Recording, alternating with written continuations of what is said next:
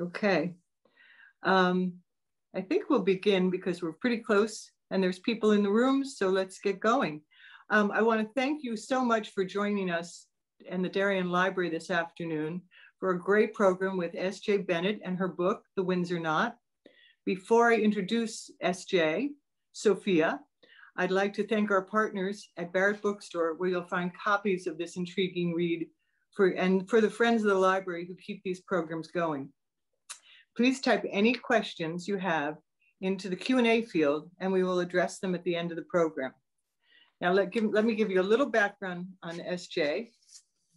And I can tell you that she gained her PhD in Italian literature from the University of Cambridge and was a strategy consultant at McKinsey & Company before becoming a professional writer.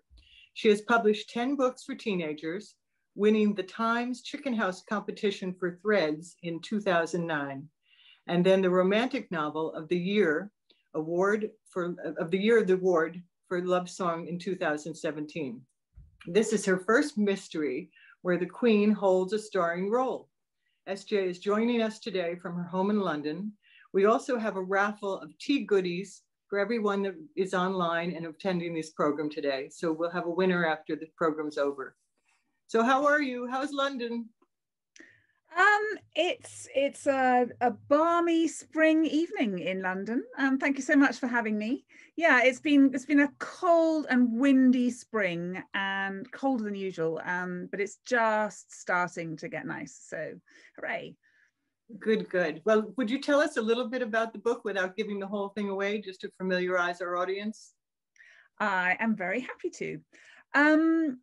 In this book, the investigator is the Queen, the real Queen, the one that we know, the one that we've seen quite a lot of recently. And I got the idea for it when I was watching an old episode of The Crown, and the Queen did something in it that I just didn't think she would do. And she looked like she didn't quite know what she was talking about. And I thought, wow, what an expert she is in so many fields, actually. Thinking about her as an expert got me thinking about her as a detective. So it's set in 2016, so it's coming up for her 90th birthday. And the book is set at Windsor Castle because that is her favourite of her 4 places that she calls home. And it's where she spends most weekends, even if she's kind of at Buckingham Palace most of the time, and where she spends the spring, including when she has her birthday in April. So it's set in 2016, and there's a suspicious death after one of her dinner parties, a dine and sleep at Windsor Castle. And the Queen does what the Queen is supposed to do, which is sit back and let the police and the security services deal with it. But they make an increasing hash of it, she thinks.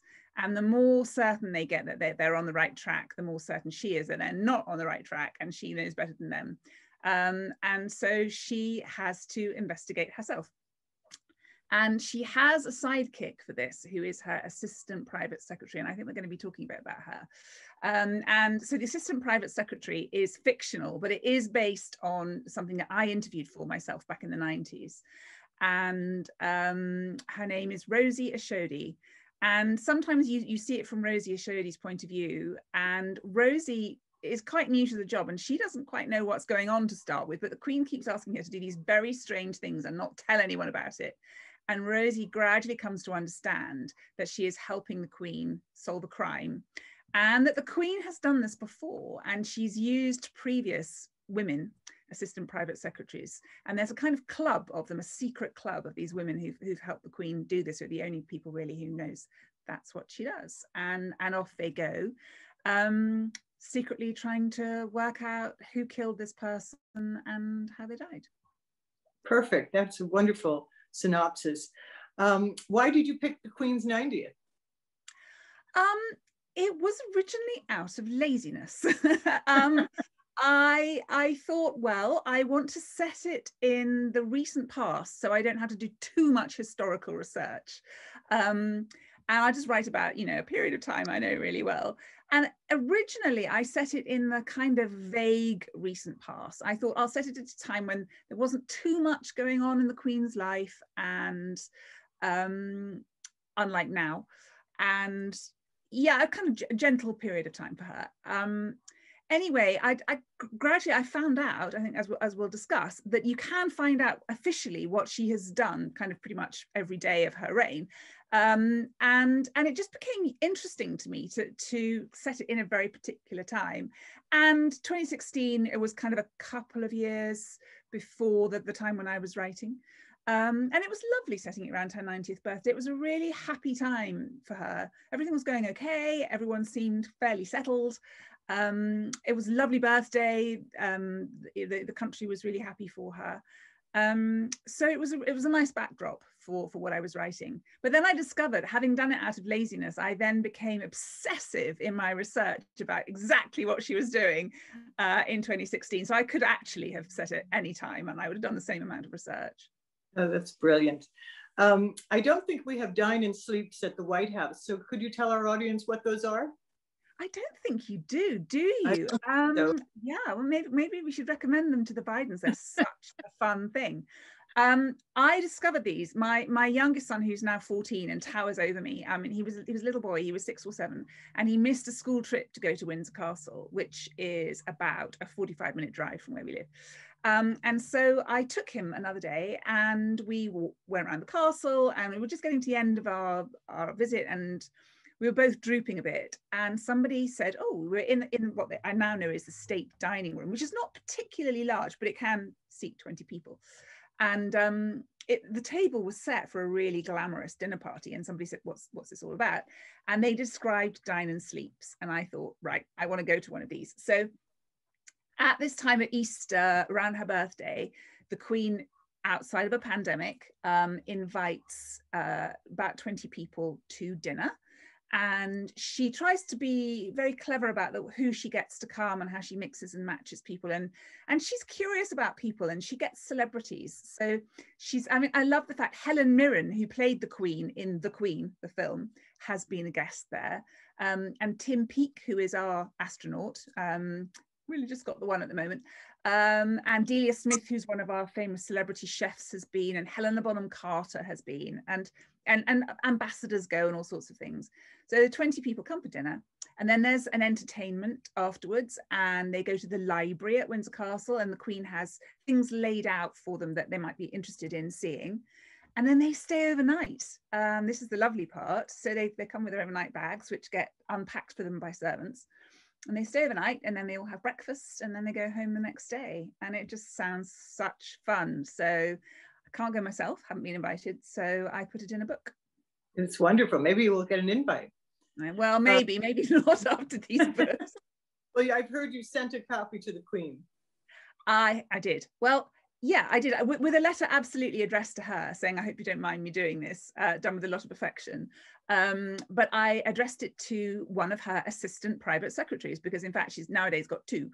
And they're both men at the moment. And so I sent it to one because I thought he might find it quite funny to find himself kind of transformed into a very tall, kick-ass black woman for this role.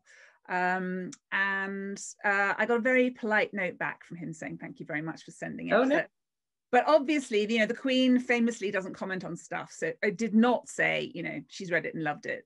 But we do know various people who know her, and I know people quite close to her have been sent the book, and some of them have really enjoyed it. So I think it's unlikely that she hasn't seen it. I think it's really unlikely she hasn't seen it. I can just imagine being given it as a kind of comedy Christmas present. So whether she chose to read it or not, I don't know, but she could. I can't imagine she didn't. Tell the audience a little bit about how you created the character of Rosie, who is the undersecretary? Assistant private secretary. Thank you. I have a thing in book 2 where I talk about the fact that there's the private secretary and the assistant private secretary, neither of whom are secretaries, but they do have 2 assistants who are. So the private secretary is the person who's in charge of the Queen's relationship with the government and kind of her official duties. And so all the official stuff kind of goes through him. And he's a really important guy. And then he has this staff who kind of help him, but they do report directly to the Queen, and they call her the boss. And so Rosie is doing the job that I interviewed for. But when I interviewed for it, I was in my late 20s, I think, and I was told I was too young. I mean, I didn't be in my early 30s, probably late 20s. So I was told I was too young, and but Rosie is 30, and since those days, they have got a little bit younger. She's 30. She has just come from a city bank. So, I mean, as you said, Kathleen, I was at McKinsey, and that's kind of how people picked up on me too, because I was asked to interview for the role. So she's been at a city bank, but before that, she was in the British Army for a few years. She's fought in Afghanistan. She's very good at riding, but she grew up on quite a kind of rough estate in London. And she's kind of just done everything herself. You know, she got herself into university. She worked day and night to pay for riding lessons. And she's kind of a tough cookie. And I absolutely love writing about her, because she doesn't know everything. She has to ask questions. She has to kind of work things out for herself. But she always gets herself out of trouble. And there's quite a lot of wish fulfillment. But as I was saying, she is Black. She's of Nigerian heritage. And it was really important to me to have a woman of color in this book, because I really wanted it to be a contemporary story. And you're writing about the Queen, you know, it can often not feel that way. But I live in London, I teach in London, I teach writing, and a third of my students usually are men and women of color. And you know, that's just how London is. And so I really wanted to represent that. And one of my students comes from a big Nigerian family, and I thought it'd be really fun to capture that kind of the exuberance that they have when they're together, and that contrast with the non-exuberance that you have when you're working with the Queen. So Rosie's grandparents came over to the UK, and I worked a lot with people who've had that kind of upbringing. And so Rosie's grandfather, the only job that he could get in London was washing bodies in the morgue. And then her parents were sort of the next generation, and her mother was a nurse, and her father worked on the London Underground. And there's Rosie, third generation, kind of working for them. Very good. It sounds like there's a series afoot. And if there is, you plan to pick themes or buildings or events, or how do you go about creating a series? That's a really good question. When I had the idea that the Queen is a detective, instantly Windsor Castle came to me as the first setting I really wanted to create, because it is, I mean, you know, she's called Elizabeth Windsor, so absolutely. But as I was thinking about that story, I was thinking, yeah, but I've kind of got to set one at Buckingham Palace, and I'd love to do one at Balmoral up in Scotland. And actually what I'm doing at the moment is Sandringham in Norfolk by the sea. And then I was thinking, there's a royal train, that would be fun. And the Royal Yacht Britannia, which really, really fascinates me. And my mother met the Queen on board Britannia in 1986 in Hong Kong. And then I was thinking, of course, you know, the Queen used to travel a lot. So there's Canada, there's America. I'd love the idea of her visiting racehorse owners in Kentucky or something like that, or Virginia, and solving crimes there. And I realized, you know, it's going to take many, many stories to use up this incredible life that she's had. So I'm contracted to write 5 books in the UK, 3 so far in the US, and then take it from there. But I'd love to do 20. I think it'll take 20 at least to do everything I want to do. She's a wealth of inspiration. Now, you touched briefly on the fact that your mother was on the Britannia, and I've heard that you have some family history with the Queen. Could you tell us a little bit about that? Yeah, well, when I interviewed for this job, I was in Buckingham Palace in the office that I give to Rosie, but I didn't meet the Queen myself. That would have been the next interview. But my father was in the army for 30 years, and he was with the Kirkus, and the Queen is very fond of them as a regiment. And he met her many times. I think the first time was when he was given a medal, but the second time was when I first got interested in her Silver Jubilee year, which was 1977. And I asked him recently, you know, when I was writing the books, how many times he'd met her, and he said he thought it was about 6, but when we counted, it was a dozen times. And she's hosted him, and he's hosted her. And he then went on to work in the NHS. He ran a hospital, and he had dealings with her with that as well. So it was great. And in some of those occasions, my mother met her too. So my parents have seen her behind the scenes, and that has really helped when I'm kind of setting some of the more fun scenes, you know, when she's out of the public eye and she's just kind of one-on-one with somebody. And it's really useful to know what she's like. And she's charming, she's witty, she's really good mimic. She's got a great sense of humor. She's really on it, you know. You don't want to make a mistake really in her company, so nobody would ever totally relax, but it's not that she wants you to relax. She really does, because it's easier for her if you do, but people just don't, so she's used to that. So it was really handy having my parents' descriptions of her. And the thing my mother said about that Britannia Day was that she sparkles, and some people think with the book that I'm just kind of making this up, but she kind of does. She's got that sort of Marilyn Monroe skin, and she wears a lot of face powder, and she wears diamonds and pearls, and, you know, with all of that going on, she does quite sparkle. My mother was really taken with that because she's really small, but, you know, even without being the queen, she does stand out apparently. Now, I also heard you have an interest in the queen's costumes or dressing. That's how I got into it, because when I was a little girl, one of my uncles was a merchant sailor, and he traveled around the world, and he brought me back a costume doll, a really, really beautiful costume doll from wherever he went. So I had a really high quality costume doll collection by the age of 8. And I was really into, when I say fashion, I don't mean high fashion, I really mean kind of like historical fashion. I was very, very curious about clothes, and curious about how people have dressed over the years. So anyway, I was given this book called The Queen's Clothes, which I still have, from 1977. And it was based on the designer Norman Hartnell, who dressed the Queen in the 1950s, and when she was newly Queen. And what fascinated me was just the little details, like her skirts normally weighted with like curtain weights so that they wouldn't fly up. And I don't know why the younger royals haven't learned this trick, but she's been doing it for a long time. And she has to wear sort of colours that really stand out in a crowd so people can see her easily, but she must be garish, and she must wear hats that show her face and don't hide it. And it's complicated being her. You know, she must wear shoes that aren't too high so that her feet don't get too uncomfortable, but not too low because she's really short to start with. And so that's when I got interested in her, and that kind of carried through to the books, this idea that she's hugely privileged. You know, she does get to wear a lot of designer stuff, but she's really circumscribed by what it can be like.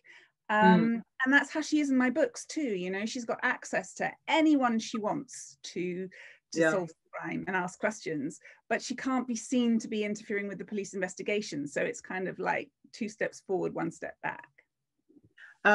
Interesting that you came out of a young adult literature background and you jumped into a mystery. Did you find it hard to plot a mystery?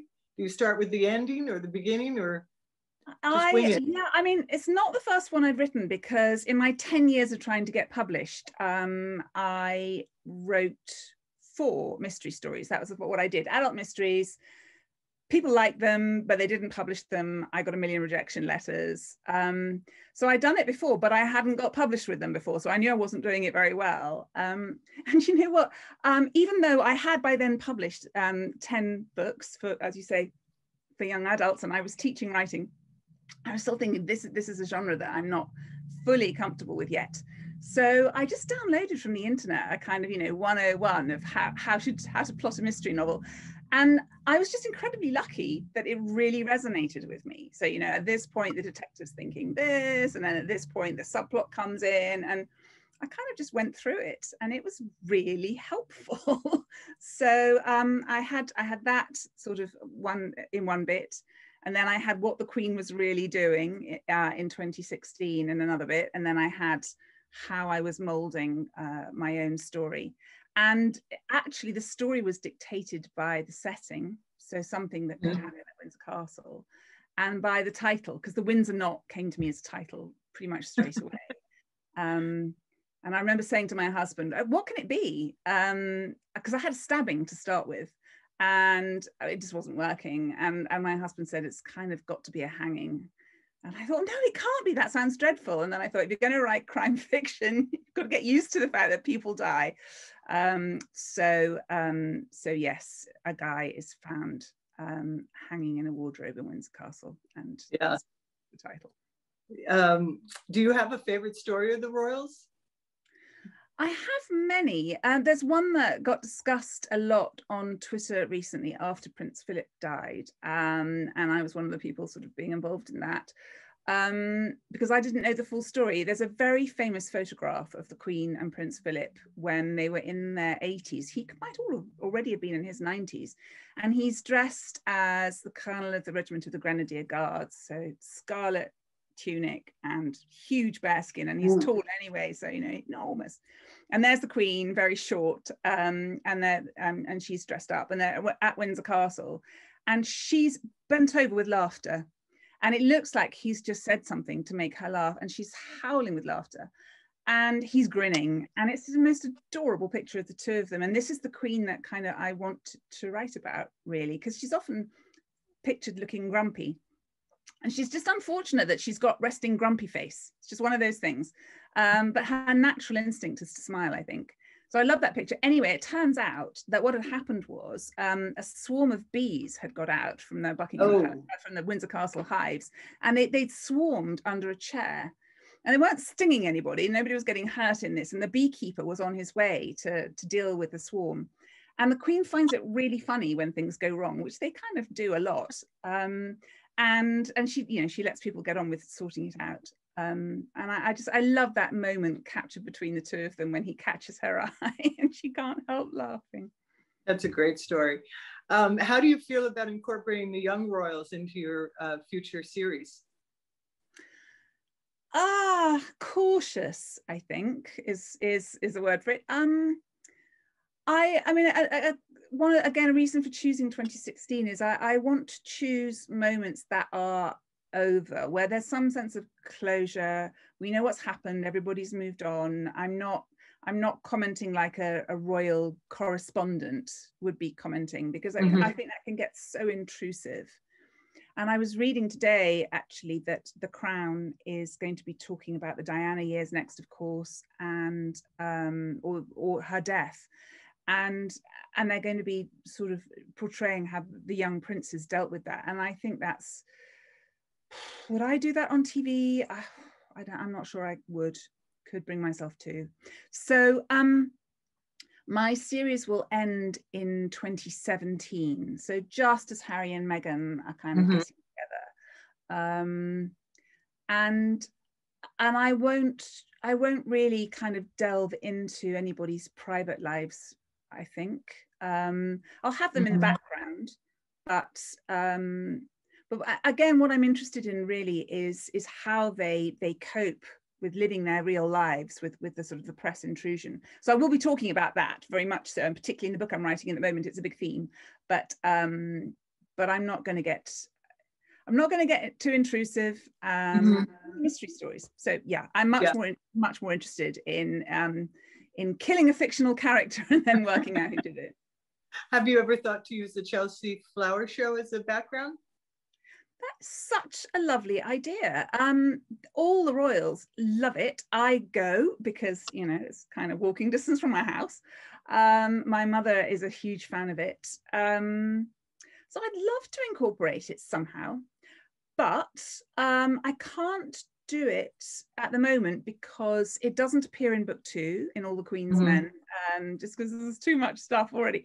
And then the Queen's out of London for the next 2 books because she's in Norfolk and then she's in Scotland. So I could save it for book 5. But if enough people say please write about the Chelsea Flower Show, I will happily do that. In fact, one of my university friends is a gold medal winning designer from the Chelsea Flower Show. Oh, so wow. If I need research, she can help me out. Do you think you'll go back into the young adult literature and bring mysteries to that level? No, I don't. terms of young adult mysteries, I mean, perhaps they're just slightly younger than that, but the Robin Stevens series, Murder Most Unladylike, is absolutely fantastic. Have you got them in the library? Do you know? I don't know, and I don't know if Barrett's Books has it, but we'll certainly take the recommendation. Oh, I think they're brilliant. They're set in the 1930s, and they are about Hazel Wong, who is the narrator, and she's like the Watson character, and Daisy Wells, who is the Sherlock character. And it follows them through school. So actually they're about 11, I suppose, when it starts, but they go into their teenage years as the series progresses. They're massive bestsellers here, as they rightly should be. And it's really interesting. They're set in the 30s, but they have a real contemporary take on all sorts of issues, you know, like unconscious racism of the English upper classes, for example. And they're great little mysteries as well. And so I think Robin has done that. I mean, I did think about doing it, but Robin got there way before I did, and she's done it so well. So no, I've done one non-fiction book for young adults, which is called Women's Art, I think, in America. It's with Abrams Books. And sorry? From the Tate? Yes.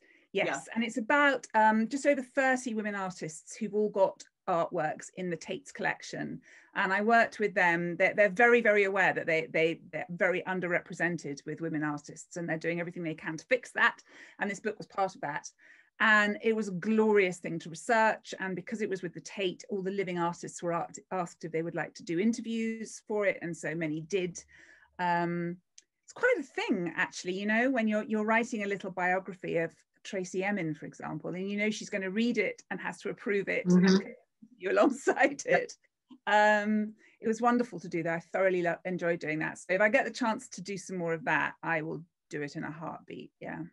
Now, you mentioned you took a field trip with your son. Do you see more field trips for future titles coming, or have you already seen everything?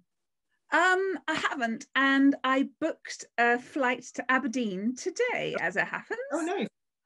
Because I realized I need to visit places twice. I need to visit them when the Queen is there, so that I can get a sense of the scenery, particularly the wildlife, you know, what trees are in bloom, what you know, kind of what the weather's doing and stuff.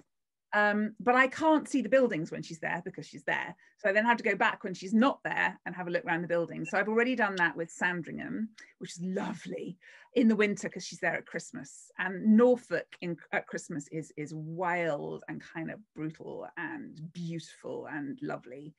So yeah, I need to do Scotland for the summer. And that's going to be more of a thriller, the fourth book, where I'm really looking forward to writing that. Oh, fun. And yeah, and then I've been to Buckingham Palace a few times. I mean, thank goodness I went before the pandemic hit. I thought I had plenty of time, but I love my research, so I went anyway. And then, you know, of course, it turned out for a year I couldn't have gone. So yeah, I'm glad I did that. So yeah, I do as much as I can. Britannia is now up in Edinburgh, so I will go and visit that. Are you allowed to be on board Britannia? Yeah, no? It's a museum now, really. So you are. How lovely. Just as an author, how long did it actually take you to write The Windsor Knot? Well, as is always the way, I do this writing podcast, and I was talking to somebody else about this yesterday, and it's his the same as mine, really. It took about 5 or 6 months to write the first draft, I think. And a month of that was the denouement, because the denouements for me are really complicated because the Queen can't be seen to solve crimes. I sort of realized this as I was writing the first book and thought, oh yeah, that's true. Otherwise we would know. She has to set it up so that somebody tells her how it was done. So she has to set somebody unknowing up to solve all the clues in the right order and then tell her. And so I had to kind of make that happen, and that took a month. So it's about 5 or 6 months, and then obviously I did a lot of editing on it. But it took 18 months before that, between the idea and starting to have the confidence to do it and to think up Rosie's character, which is really important, and to find the voice. So it's a kind of, it was more than a 2-year thing in the end. Yeah. To get it ready. So will Rosie carry on? Yeah, Rosie's in the first 4 books. And I'm glad that it's worked out that way, because I'm hugely fond of her. So I like to see her kind of growing in confidence from book to book. But she'll have the biggest journey by far in the last book, in the fourth one.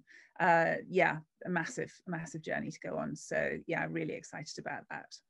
So do you think you'll incorporate the pandemic in any of them? No, it's all history for me. Oh, right, that's right. Prince Philip will be alive for all of them, which I'm kind of glad about.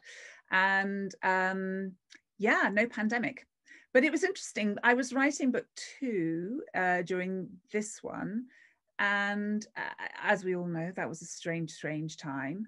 And I was thinking, how lovely, you know, I can go back to 2016. It was all fine. Nothing was going on.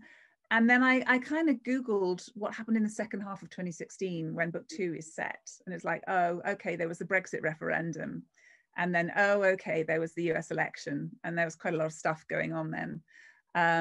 So yes, it really set the tone of that book in a way that I wasn't quite expecting. Now you mentioned that the Queen's schedule is published, and of course it was useful for your writing. Is it to generate crowds, or is it just for the public to know what you're doing? No, really not. I've only just found out actually why it happens at all, and that is because the press was often misreporting what the royals were doing. I mean, decades ago. And so the king at the time got really fed up. I think it might have been King George V, got really fed up. And he asked there to be one reporter whose job it was to correctly report what they were doing. Interesting. Absolutely not on the gossip level, just on a, you know, they're opening a hospital or doing a medal ceremony or greeting some ambassador or something. That's usually what they are doing, and that's what gets reported. And it's printed in the Times newspaper every day, and always, you know, all my life that's been true. But as I say, I was feeling quite lazy when I started writing. I was thinking, I'm not going to consult every Times newspaper. But yes, it's online now. It's called the Court Circular, and it's online, and it's got a lovely little search function. So, you know, I can say, what was she doing between this date and that date? And it's only the official stuff, but, you know, it will tell me exactly what she's doing, which means that I can make sure my books exactly fit around what she was really doing. So, yeah, I would thought, you know, I'll give myself some artistic license, but in the end I didn't need to. You know, it was really fun fitting it around her real life. Yeah, before we started, we were speaking about the Queen's corgis and the comfort level they give to her in this book when she's a little upset. Would you share that with the audience? Yes, I'm so glad you picked up on that. Yeah, there are moments in the book where the Queen realizes something ghastly that's happened. And she naturally turns to the corgis for comfort. So you often find her nudging her ankle against the nearest dog. And at the time, she had 2 corgis and 2 dorgies. A dorgie is a dachshund corgi cross, and apparently the Queen's corgi got friendly with Princess Margaret's dachshund, and that's how dorgies were created. And they really liked the results, so they bred them after that. So she had 4 dogs at the time. And yes, I was telling you the story that I heard on a lovely Radio 4 program called Desert Island Discs, where people share their life story and their favorite music. And this was a surgeon called David Knot, who's very well known, who used to go out to Syria when it was still possible and train surgeons under fire to operate. And he saw some pretty terrible things, and then he would come back and he would do his job in London. Anyway, he was invited to lunch with the Queen, so it wasn't a dine and sleep. I think it was lunch, and she asked him what he'd been up to, and normally he could talk about it, but he just found, you know, he was kind of overwhelmed with the moment, and he's a very emotional person, and the emotion caught up with him, and he couldn't talk. And the Queen asked one of the footmen to bring the corgis in, and they just spent the rest of the lunch petting the corgis. And I'm so interested, you know, people say, oh, it's protocol, and, you know, you must always wear a hat and you must wear gloves and you can't touch the Queen's back and all that kind of thing. And the Queen is really quite more relaxed about protocol than people might think. So anyway, they petted the corgis, and he said nobody had shown that same level of consideration, really, and understanding of what he was going through, and it really stuck with him. So I was glad to get a sort of an element of that. Yeah, that was lovely. I'm sure you've seen The Crown. What's your impression of it? Well, I haven't seen all of it. I saw the first 2 series of it and I loved them. It's, you know, I'm interested in the topic. It was set in the 50s and 60s. That's my parents' generation. I didn't know so much about it.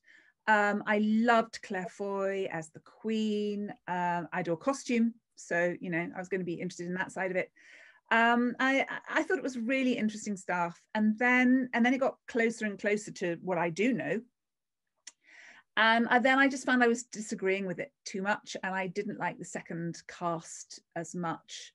And yeah, it didn't work for me as much. So I've paused it. I'm sure I'll go back to it, but yeah. I've paused it.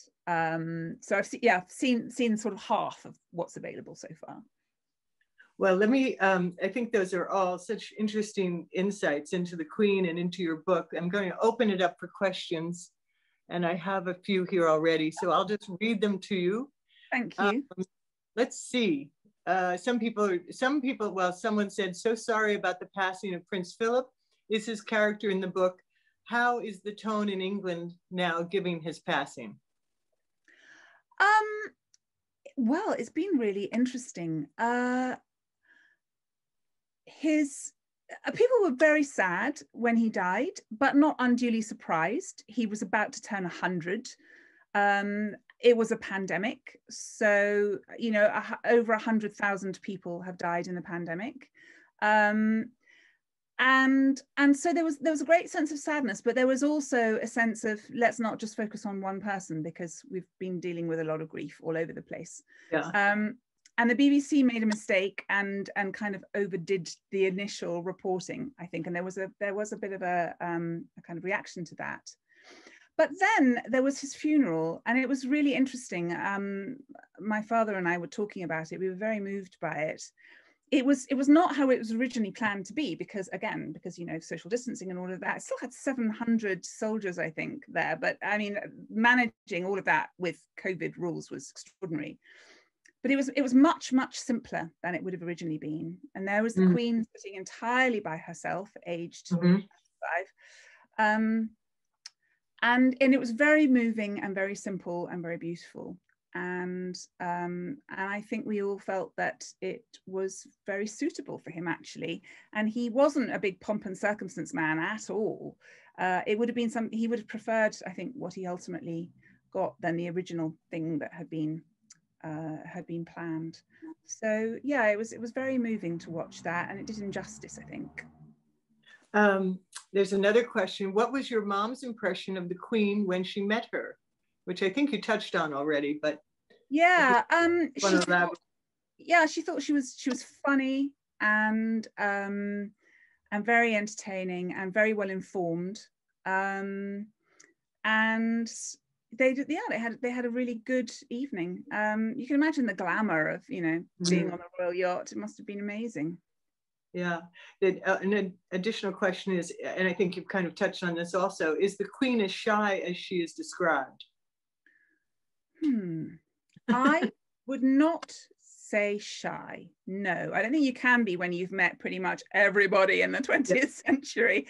But she is reserved. She said when she was little that you know, when she grew up, she wanted to be a lady in the country living with horses and dogs, and that's what she would like to be, and that's what she is sometimes. And I think she's very, very happy when she's a lady in the country living with horses and dogs. She's very competitive. She's a very, very good dog breeder and horse breeder, and she's done that to a kind of world standard. I think, you know, all the other stuff she has to do, I think she's so good at it because it doesn't come naturally to her, you know. She's she does it out of duty, and I think that means she does it in a kind of reserved way, which some people find off-putting, but it's worked very well for her all these years. Sure. Here's another question. What is the market like in England for stories about the royals? Well, what kind of stories do you mean? Well, probably not the newspapers. Yeah, the bad guys in my books are often the British press. Yeah. I personally think the British press have a really unhealthy relationship with the royals, really, really unhealthy. They use them to sell. This isn't all of them by any means, but it's particularly some of them use the royal family to sell papers and sell magazines, and any little snippet that they can get, they put on there. And the royals have just kind of learned over the years not to answer back, not to fight back. So not obviously anyway, which I'm not sure is healthy either. I don't think they can win. You know, if they were to answer back, then they get an even bigger backlash. And if they don't, then you can't win. So yeah, there's an absolute fascination. There's something I mean, again, I find so unhealthy is that Kate and Meghan both have huge support bases. And in itself, I think it's lovely. And because I'm a fashion follower, you know, I instantly, you know, I would be on the Kate fashion blogs and on the Meghan fashion blogs and see what I could learn. But they do tend to snipe at each other. I don't think they need to, and I don't think it's healthy. But there's a lot of that going on as well. So yeah, it all swirls around in a way that I find a bit over the top, really. Yeah. So I prefer just fictionalizing it. Yeah. Someone did vote. Yeah, please do use the Chelsea Flower Show for a setting. Okay. Exclamation point. Here's another one. What do you do when you're not writing? What do you do to relax? Well, I'm increasingly gardening. I have a very small inner London garden. So a couple of flower beds and a patch of grass with a table tennis table on it. But I love that. And when the weather's nice, my writing shed is at the far end of it. And sometimes it can take me an hour to walk the length of kind of 2 table tennis tables, because, you know, things need deadheading or weeding or whatever it is, watering. So I do that. And I love art. Again, there's a lot of art in book 2. So, I mean, I was doing it for a year, but, you know, I'm in galleries whenever I can be. So that's another thing. And lots of walking to stay healthy. Yeah. So yeah, those you know, classic kind of things, I guess. I guess we didn't ask you, how is London doing right now? Well, it's all about to change. On Monday, we'll be allowed to see each other indoors, and we'll be allowed to drink indoors in pubs, which, you know, for us is a big thing. And we'll be able to, some theatres will be opening finally. Our galleries will be open again. Yeah, it's a really big deal on Monday. And lots of people have had 2 vaccines. I'm one of them, very luckily. Great. So it will be good. It's been gradually warming up. You know, we had terrible time of it before Christmas, one of the worst in the world.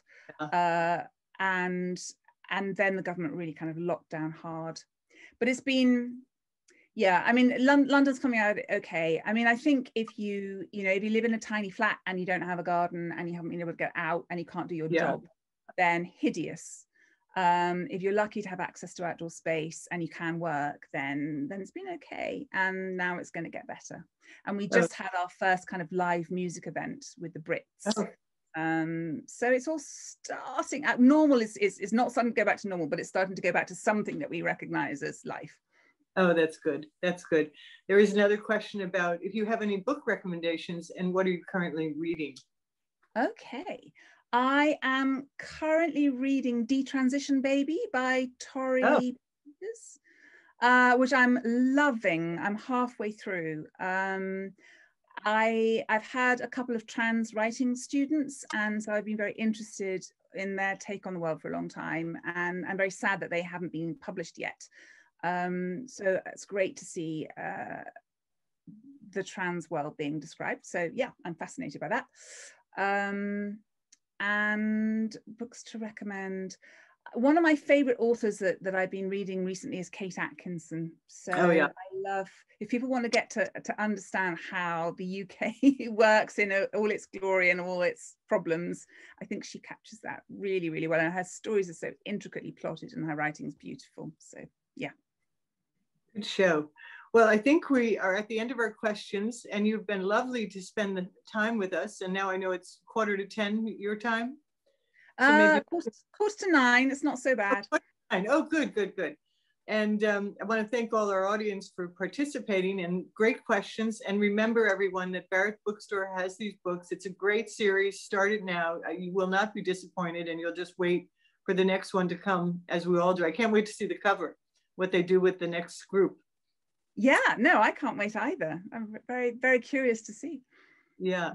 So I want to thank you, and I think we'll be signing off. But if anyone has any questions, you can always email them to us, and we'll try to get them to SJ for a little response. Great. All right. Thank you, All right. So good night, everyone. Enjoy. Thank you.